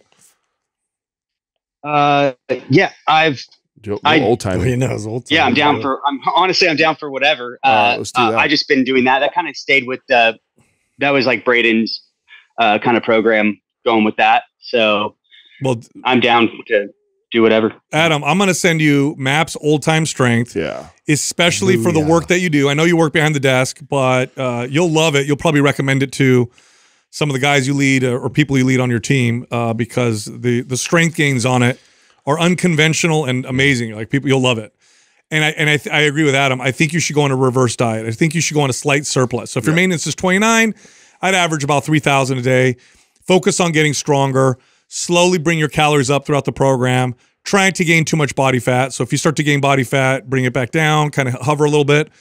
And then at the end of the program, when you're done with it, then you can go back on a cut. But I want to see your calories a little higher before we cut you. Yeah, I would love to see you get up to like 3,500 calories without putting, like, that would be a good goal for this is, can I follow this program? Can I slowly increase getting up to 3,500 calories and not see an increase really in body fat percentage? Just build muscle. Yeah, just building muscle or maintaining your weight while increasing those calories while following a program like that, I think is going to really serve you. And then we could reverse. And then you could cut. Yeah, do a cut with a transition to another program. Hey, shout out to 209. You grew up over there or what?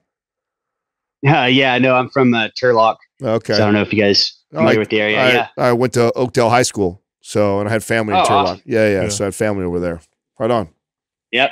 Born and raised. So I appreciate that, guys. Thank you so much. Super excited to be here. So, well, thanks for everything you guys do. Yeah. Right, Adam, by the way, when you do the reverse diet and you follow the program, just expect to just get stronger.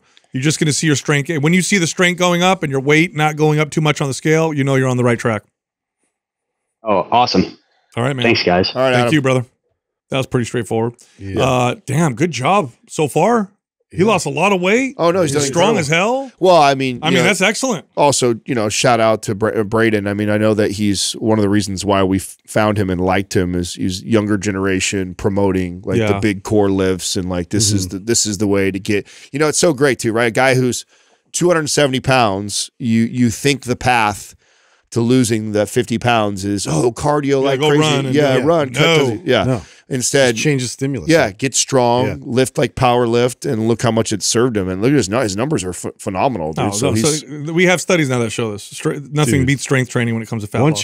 Once you establish that foundational sort of meat and potatoes programming, like I love when somebody gets to get into the arena of the old time. Oh, he's gonna love that, dude. Those unconventional lifts, you're gonna feel so strong and especially like doing what he does for work. It's going to play, you know, so much. This is one of my favorite moves to do with clients. It would be to assess someone like this and get an idea of like, okay, he's done great. He's followed this similar type of a protocol. He's in a deficit, like reverse them out and switch up the stimulus completely. Like if you're used to training power lift, MAPS anabolic, kind of traditional, you know, type of lifts, and then switching them over to something like old timey or performance or OCO. These programs that are so different. Yeah, it's going to shock the system. It's going to be like a whole new novel stimulus. So that's going to promote growth while you're also feeding the body more calories than usual. Hopefully all that gets partitioned over to building this newfound muscle that you're stimulating different. Our next caller is Austin from Utah. Austin, what's happening, man? How can we help you?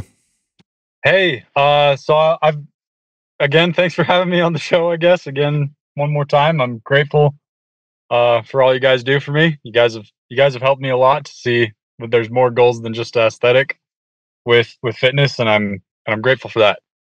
Thanks. For the past couple of years, I've been training a lot of unilateral. I ran MAPS Symmetry several times because the last time I talked to you, I was asking about a broken leg that had actually grown back stronger than my other leg.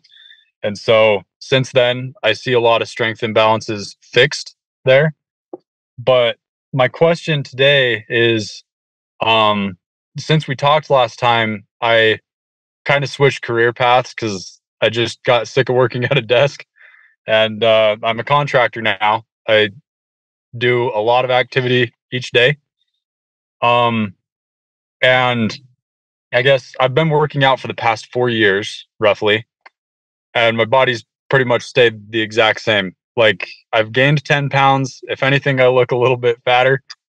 But I've noticed some things like with MAPS Symmetry. I've noticed that my imbalances have been fixed and it feels good.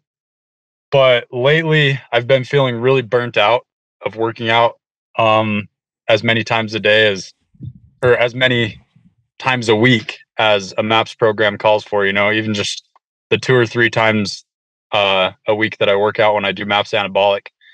It feels like a little bit too much. And I'm wondering how I can modify these programs because I love running MAPS Symmetry. I love MAPS Powerlift. I love anabolic. I'm wondering how I can modify these programs so that I can have them fit my lifestyle more so that, you know, I mean, right now I'm just focused on improving the way I feel rather than the way I look. Because, you know, if I was focused on the way I look, I would have quit a while ago.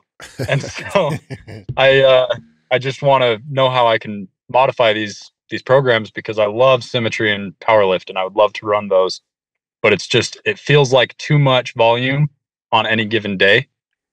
So do I just cut it back to only the major lifts, MAPS or 15. do I split them up? I don't know.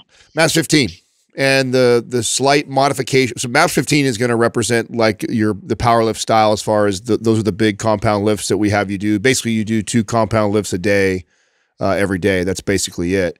And the way you can modify that to complement some of the things that you appreciate about symmetry is either one, trade out one of the compound lifts for a unilateral movement, or on days where you feel good and you feel like you could handle a little more volume, add an exercise in there that is a unilateral movement. So you could, as simple as that. I'd follow MAPS 15, the advanced version, pretty much how it's laid out. The days that you feel really good and you can add more, I would add a unilateral movement that you have found has benefited you a lot into the day, or trade out the squats or deadlifts or whatever, you know, bilateral movements in there for a unilateral movement. Yeah. And I think that'll serve you. You know, if you feel like it's too much, it is. And you did change your lifestyle dramatically. You went from working at a desk to being a contractor. I'm assuming you're moving a lot more and your job is a lot more physical than it used to be. Yeah, without a doubt. Yeah. So, and that's why you're feeling, so, you know, we tend to train to the point where this is how much we can tolerate. And then what happens is our lifestyle changes and we keep our training the same. Well, you probably it was probably the right amount of volume and frequency and intensity before, but now your lifestyle is totally different. You're moving way more. You're blue collar. And so that's just now inappropriate. When's the last time you took some time off? From working out. Yeah. I've actually been kind of just the past 4 weeks, I've literally only been going in to do the repatterning movements and everything and good. prime and prep. That's exclusively what I've been doing for a month. And how's it feel? Do you feel a little bit better? Or you feel it feels a lot better. Yeah. I can do a workout every day without burning myself out. So you're on the right track, dude. Adam's advice is perfect. But just so you know, if you want to follow other programs, you can simply cut the volume way down. So if it asks for 3 sets, you could do 1 working set. If there's 3 exercises, you could do 1 of the exercises. You could always do that. And if you have to pick the exercise, typically the first one is the important one, the most important one for the body part. So you're on the right track. I like what you've done for the last 4 weeks, in fact. So I think if you go from that to MAPS 15 advanced version, I think you're going to start to see some nice results. Yeah. Okay.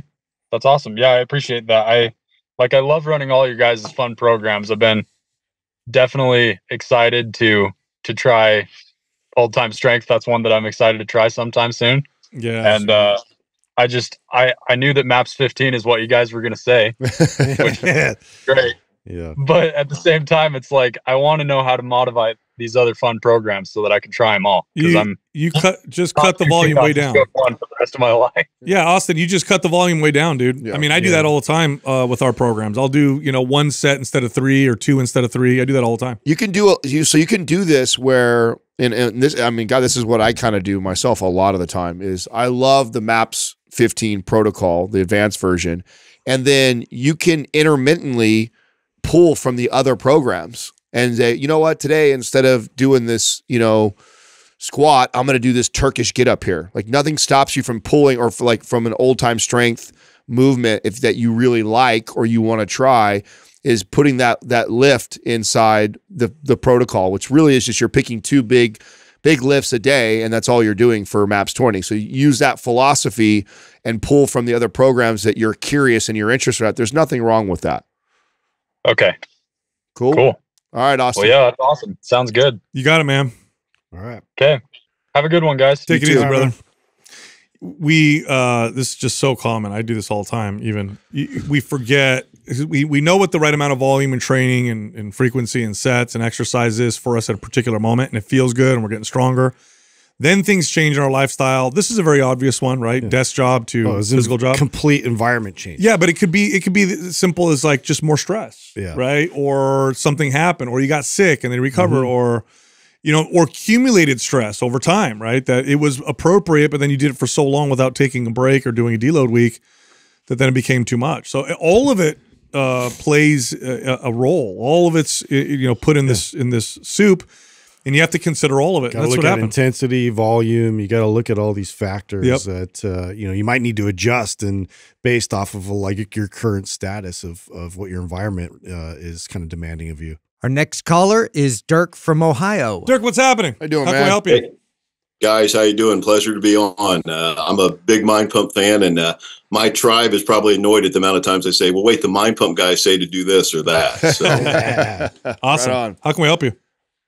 Well, I think you guys have seen my package. After coming through a pretty devastating eye situation that only affects about 1 in 5 million people in the world, I found myself standing on the scale in June of 20, and I was 306 pounds at about 5'9".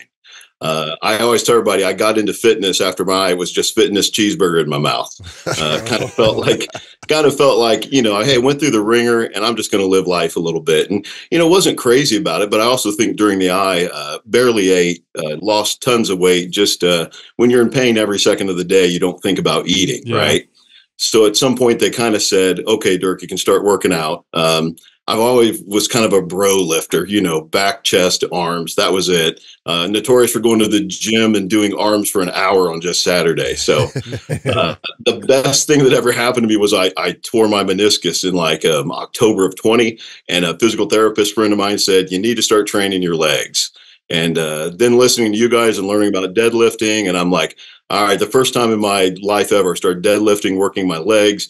I think you've seen some of my stats. I've lost about 70 pounds. I think when I sent it to you guys, I was still at about 20.4% body fat. Finally, that got that down to about 19.7. I'm 52 years old.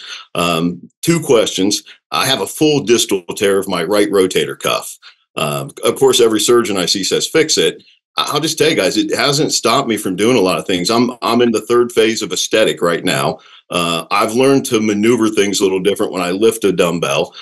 Maybe putting on a suit jacket, I'll feel a little bit. And third, I've just hit a little plateau at my age. And while I want to add some muscle, which I've done, I'd lose a little muscle to show a little more muscle. Just curious your thoughts. Yeah, if it's a full tear, you said? Yeah, it's a full distal tear, they're calling it. Yeah, then you'll need surgery. Otherwise, what's torn, that stability is no longer there. Now, here's the deal with stabilizers, even ligaments. Like I knew a guy who tore his ACL and never replaced it, and he'd do this. He would do this funny like party trick where he'd sit down and he'd slide his shin out from under his knee. They did that with my MCL. Yeah, so and you can get away with it. Like obviously you're getting away with it, but you're noticing anytime you need to rotate in a particular way or stabilize in a particular way that it's a problem. So if you don't mind that, I guess you can keep going, but it's a full tear and the rotator cuff procedures are pretty damn good now. Now, if it was like a partial tear and you saw a physical therapist, you got a second opinion, they said, well, we could work on that. The tear will heal.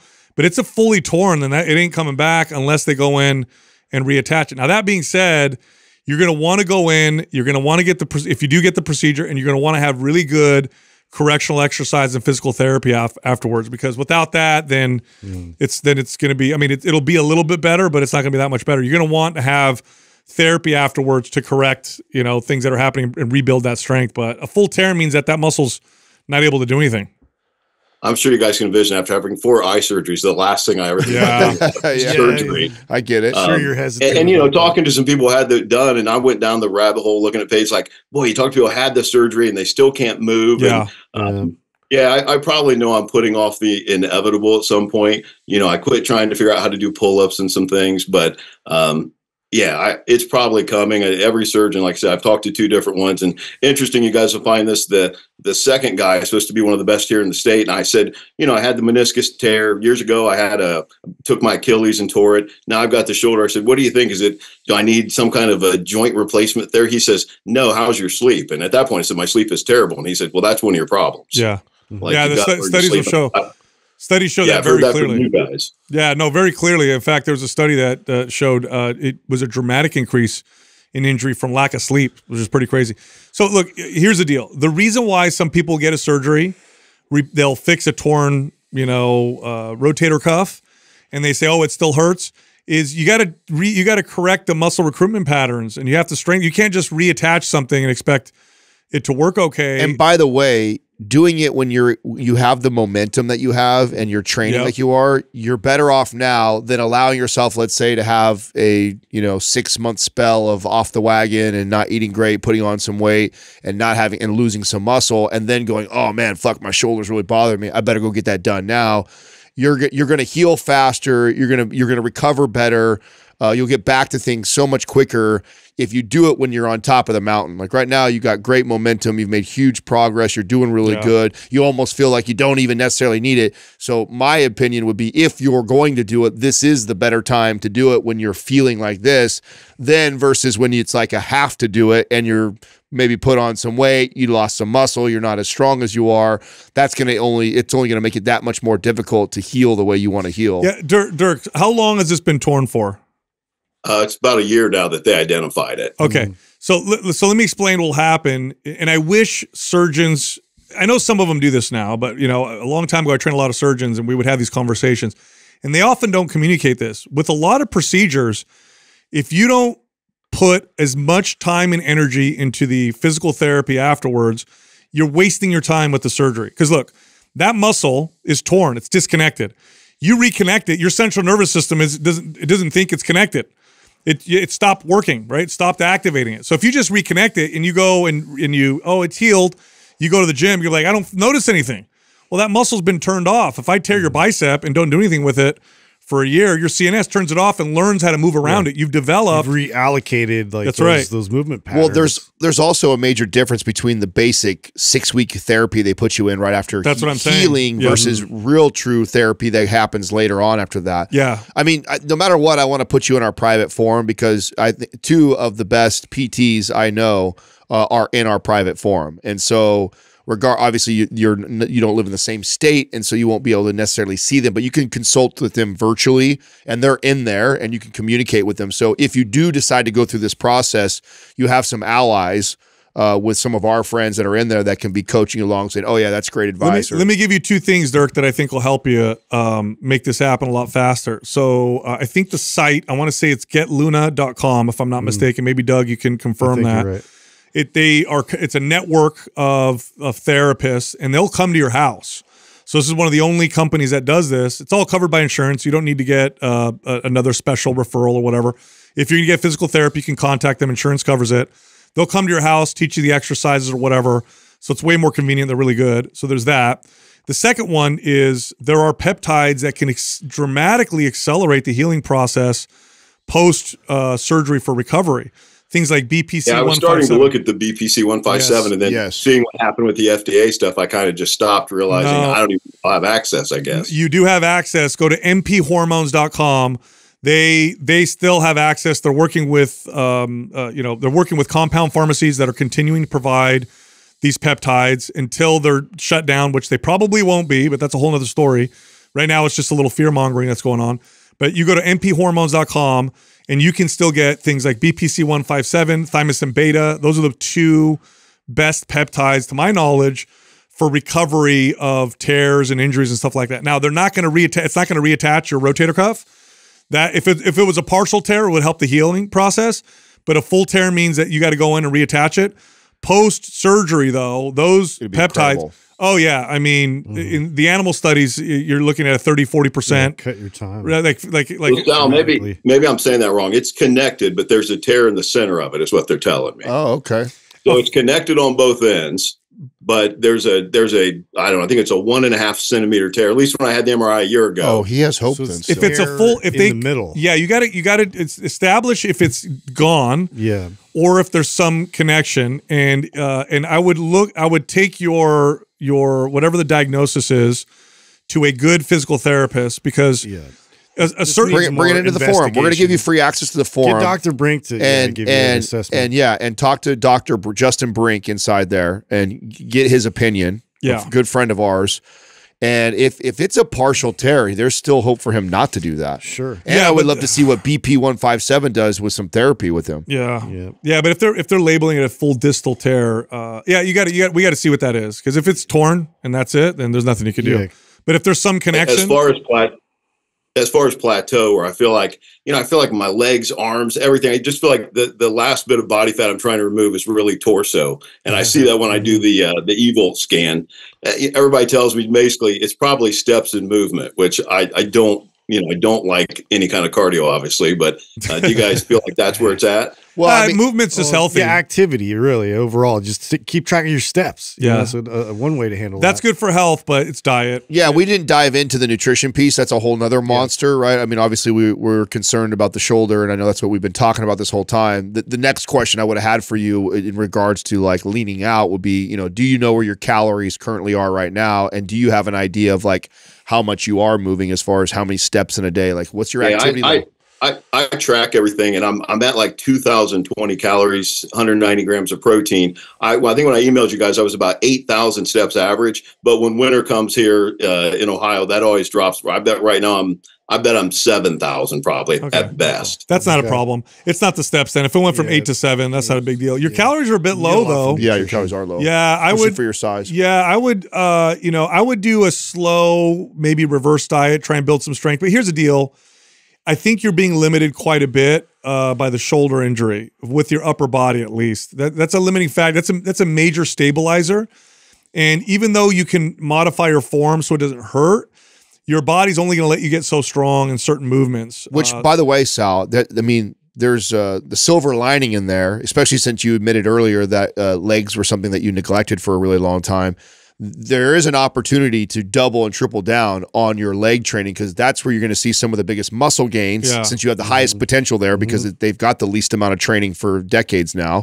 So put a lot of that energy there. Because you're limited to the shoulder and upper body, you are only going to be able to push so much weight. And so instead of getting hung up on that until we solve the shoulder issue, good point. is, you know, really train legs, really get out, set some goals as far as some of your big leg movements and get strong as fuck in your legs. And that's where, and that right there, in calorie surplus too, by the way, I would like to reverse you out of where you're at. Like if you're around, yeah, we don't want to cut from 2,000. No, I'd rather see you around 2,500 calories and hitting the legs harder than you ever have. And then let's see what that does as far as speeding the metabolism up and actually leaning you out. Adam, how many days a week do you think I can hit legs at my age? What would you say is that number? A lot of that has to do with the intensity that you bring towards it. I think you could handle 1 to 2 moderately hard to hard days and then 1 to 2 easier light days. Yeah. So it really depends on that. I don't think you could handle 3 to 4 intense days of training, but you can definitely get after, you have a day that's really intense and then 2 days that are like moderate to light intensity. So that was kind of how I would Do you have access to a sled, Dirk?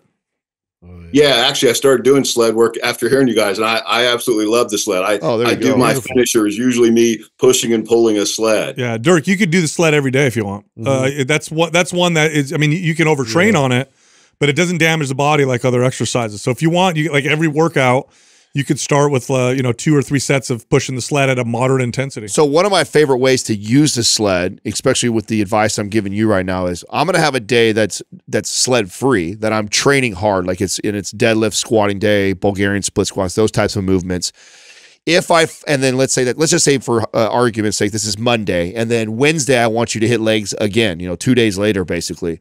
Depending on how much you overreached on Monday depends on if I'm going to push you towards sled work or like other exercises. So if we went really pretty intense on Monday, I might do a lot of sled work on Wednesday to let you, because that'll give you some active recovery. Like Sal's saying, you're not going to do as much damage. Now, let's say Monday you train really hard, but you're like, man, I didn't really get sore at all. I might get after it again. I might do some lunges or something else, another big, strong movement on Wednesday for your legs again. So I'd use the sled as a way to modify your intensity. So it's like, I want to get after legs Monday, Wednesday, Friday, but if I got after them too much on Monday and I'm really having a hard time moving around on Wednesday, then I'm going to do something like the sled instead of doing those hard moves again. If I don't feel really sore from it, then I might get after those movements again. Does that make sense? Yeah, it does. Like Memorial Day, I wanted to do something different. I did 24 sled pushes down and back of like 275 pounds.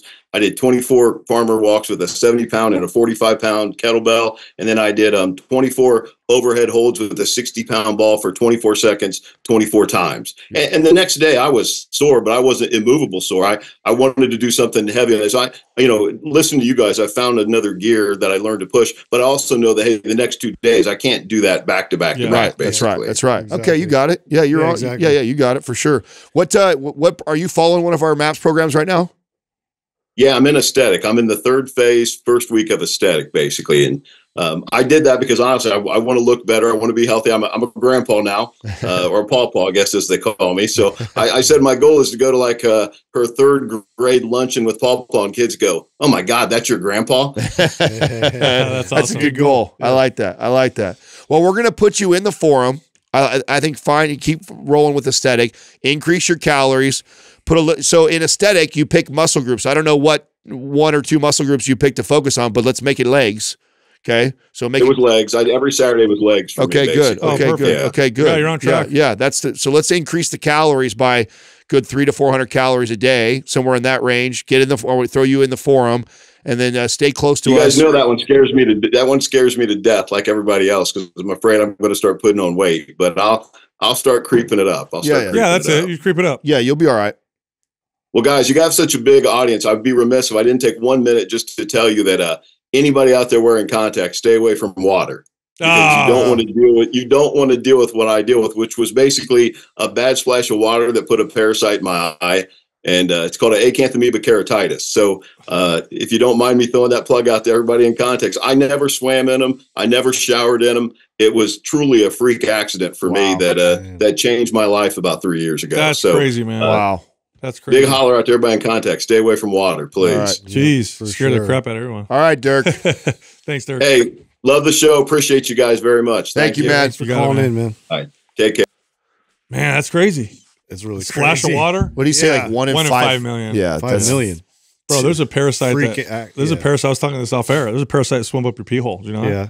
In like some weird lake. Yeah. Yeah. It's like weird rivers and It's shit. yeah, Amazon. Yeah. Fuck that. Yeah, I'm not Yeah. going anywhere. Yeah, yeah. I'm not just gonna stay swim right there. I'm staying right here, bro. That is it. I like pools that Yeah. are, you know. You know, okay, so I want, obviously he'll get a chance to listen to this. Dirk, make sure that we get a clear diagnosis of what's going on, because if he does have a partial tear and he actually feels as good as he says he feels, I think BP 157 with It might help. some good rehab will absolutely help. Yeah, I but think he needs to talk to somebody who rehabs specifically, because there are tears that you ain't going to rehab. You know? Right. So we got to be Because sure. full tear, usually means, you're going to need surgery. There's That's no right. rehab. That's right. Look, if you like the show, head over to mindpumpfree.com. Check out all of our free fitness guides. You can also find all of us on Instagram. Justin is at mindpumpjustin. I'm at mindpumpdestefano, and Adam is at mindpumpadam.